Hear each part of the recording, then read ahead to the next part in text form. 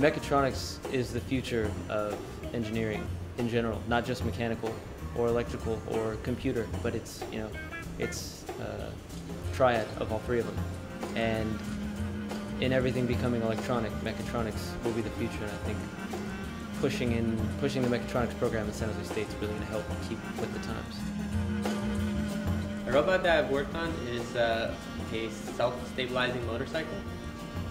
So the motorcycle will be able to keep stability without the rider having to put their foot down. In addition to that, it'll be able to move in any direction. The function of this robot was to carry inspection equipment and for a post-earthquake inspection of damaged pipes and a compromised building of sorts.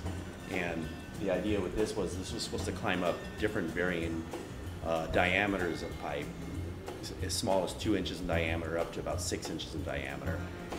Here you learn, you not only know mechanical design, but also you know electronics, you know how to interface them, you also know how to program and make things work automatically.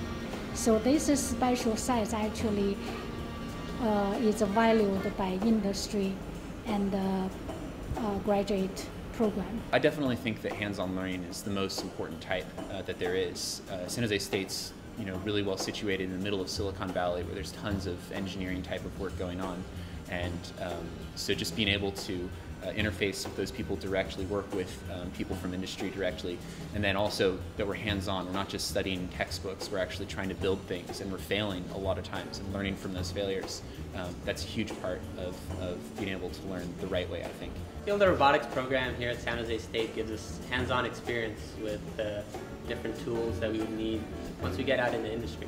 It's nice to be able to go into an industry and say we've already worked with these kind of robots and have experience with them.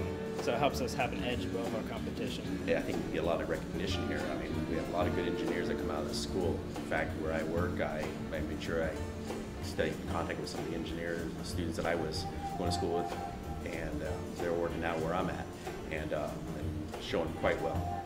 We're in Silicon Valley, and so many high-tech companies around here, and so many good ideas, so we actually can implement many ideas, and it's a lot of opportunities here.